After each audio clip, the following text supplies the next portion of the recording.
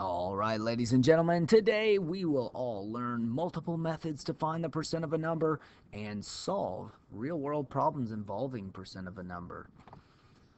First, we're going to take a look at an example, and this is something that you would see on very often in everyday life involving shopping. You purchase a new pair of shoes. If they are on sale for 10% off, how much will it cost if the original price is $44? By the end of this lesson, you'll be able to solve that problem. Here's another example we have. First, to practice the skills we're developing, Madison wanted to save money on a Halloween costume, so she found the costume with a 25% discount online. If the normal price is $20, what would the sale price be? In this case, we may consider setting up a double number line to help illustrate the percent of the number compared to the cost. We know that 100% of the cost is $20. We can use the relationship between percents and the relationship between the costs to find some of the other answers. 50% is related to 100% because it's half as much. So 100% divided by 2 equals 50%. So in order to find 50% the value, we take $20 divided by 2 and we get $10. Now, if you know the relationship between 50% and 25%, again, we're dividing by 2, then we're going to do the same thing to the cost. $10 divided by 2 equals $5. So 25% is actually equal to $5. 0%, of course, equals $0.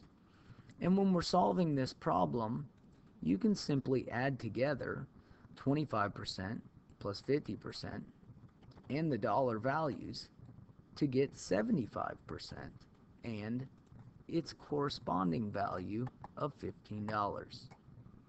Now, if she saved 25%, then technically she is paying for 75%, and 75% of these shoes would end up costing $15. Now, Madison lives in Indiana, and Indiana has a 7% sales tax. So what is her total cost after tax? Well, first we need to convert 7% into a fraction. And since percent means per 100, we just write it as 7 per 100. Then we say this as 7 hundredths. So we write it as a decimal, 7 hundredths.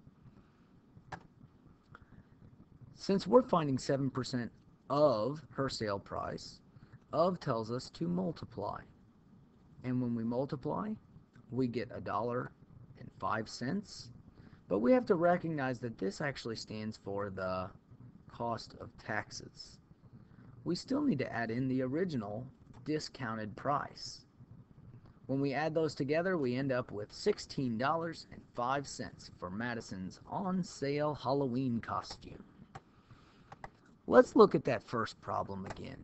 You purchase a new pair of shoes. If they are on sale for 10% off, how much will it cost if the original price is $44? Well, if you understand and know the 10% rule, 10% of $44 can be found by taking 10% times 44. But another way to do it is to simply move the decimal one place to the left, and that will give us the value of 10%. When we move it one place to the left, that tells us 10% of $44 is $4.40. Next, we have to subtract that value from the original value in order to figure out how much we're actually paying. When we set up our subtraction problem, don't forget to line up your decimals and add the zeros. Next, we can start subtracting. In this case, we have to borrow. The 4 becomes a 3, and that is equal to 10 dimes. When we subtract at this point, we also realize we have to borrow again. Our final answer is $39.60. So using the 10% rule can really save you time.